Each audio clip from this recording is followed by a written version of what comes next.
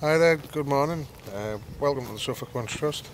As you can see here, we've got Vumba Diane, one of our brood mares, and then we've got Colony Fern, our newest arrival, little filly foal born the 13th of May. A lot of people aren't aware of the Suffolk Punch that have been in decline for quite a number of years now.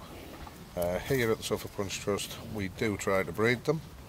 But as you can imagine, with the amount of land we've got, we do try to find a niche market to sell them on and get them vetted. We go to the houses, vet them, make sure that they're the right place.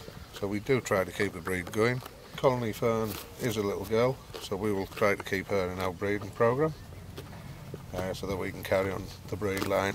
We do source other stallions to go through the breeding programme so that we're not into breeding.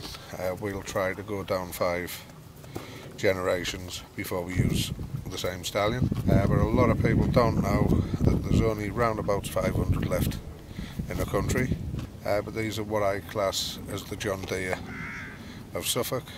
These were what all worked on the farms, and there was plenty of them back in the day before I was even born. It's absolutely fantastic looking after them. We just need help and support in any way, shape or form to try to keep the breed going.